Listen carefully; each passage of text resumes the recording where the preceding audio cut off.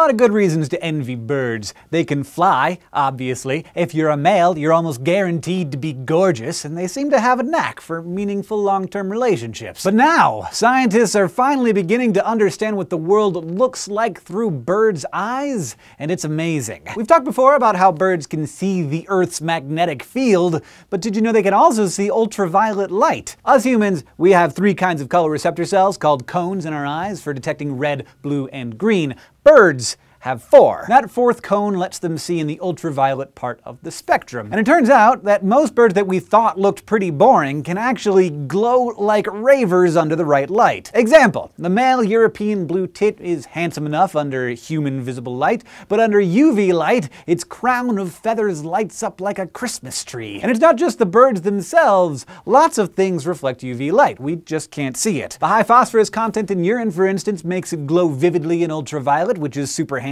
for like tracking meadow voles if you're a hungry kestrel on the go. But it's not just magnetic fields and extra colors that makes a bird's eye view of the world amazing. Birds also have special fovea.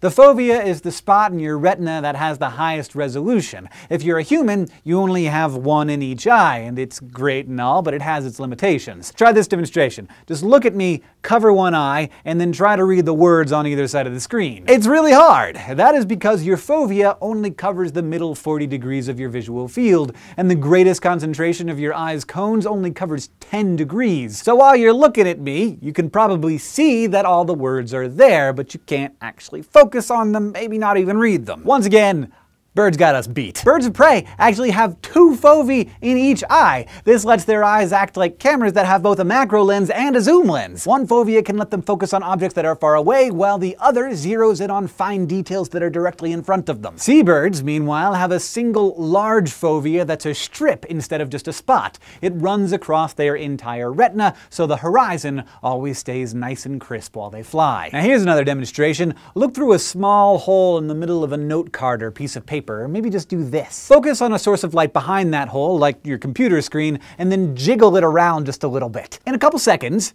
you'll probably start to see the blood vessels in your eyes, or at least the shadows that your blood vessels are casting on your retina. Even though the level of light reaching your eye never changes, there are rapid, tiny variations in the direction of that light, exactly as might happen to a bird flying through foliage. When this effect occurs, your entire field of vision can become obscured by the shadows of your blood vessels. And if you're zooming down on a mouse at 80 kilometers per hour, it's not a great time for that to happen. So birds have a unique structure in their eyeball called the pectin oculi, which is chock full of blood vessels. This helps give the eye tissues all of the nutrients they need while reducing the need for blood vessels elsewhere in the eye that would block the retina. That keeps their vision super clear, even in fast-changing light conditions. So, they can see more colors than us, those colors look brighter, they can see electromagnetic fields, and their eyes have more camera settings than my phone. Being a bird looks pretty good. Thanks for watching this SciShow dose, especially to our subbable subscribers who keep these episodes coming. To find out how you can get an awesome perk like your own SciShow tie,